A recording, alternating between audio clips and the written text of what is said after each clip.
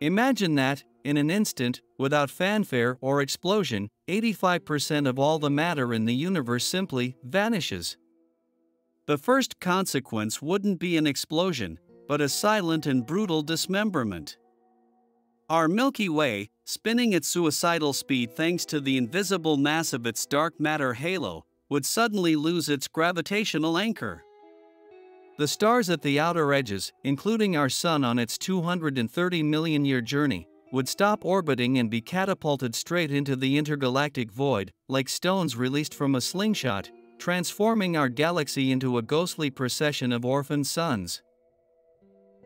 On a larger scale, the disaster would be even more profound. Galaxy clusters, those majestic cosmic cities, would dissolve into a diaspora of lonely galaxies. Andromeda, hurtling toward us for a future collision, would slow down and begin to move away, forever canceling our cosmic encounter. Even light would behave differently. The great mirages of gravitational lensing, those windows that allowed us to see the farthest reaches of time, would be extinguished, revealing a less distorted, but tragically emptier, universe. The cosmic web, the filamentary skeleton that gives the universe structure and channels gas to create new stars, would disintegrate completely. The universe would stop forming galaxies, its engine of creation would shut down forever.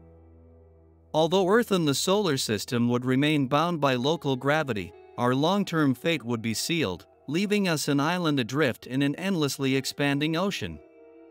Our night sky, over the course of eons, would slowly empty, becoming a bleak, black canvas with only our nearest neighboring stars for company. The cosmos would transform into an infinitely colder, darker, and lonelier place, proving that the substance we cannot see or touch is, ironically, the glue that holds us all together in the vastness.